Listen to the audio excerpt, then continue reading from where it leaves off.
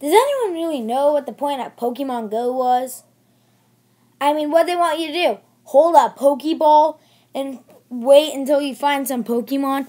Like, you're not just going to walk around your backyard and yell, "Yeah, I found a Pikachu!" I mean, come on.